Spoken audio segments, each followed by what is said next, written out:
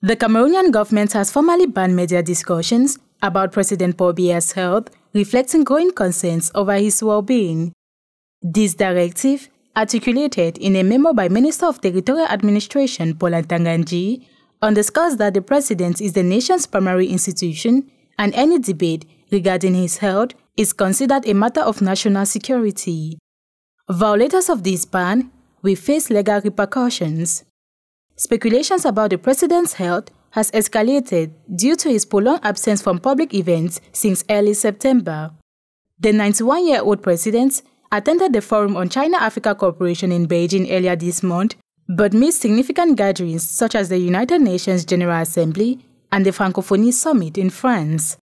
In response to the rumors, the presidency has assured the public that President Paul Biya is in good health, working from Geneva, and is expected to return to Cameroon in days to come.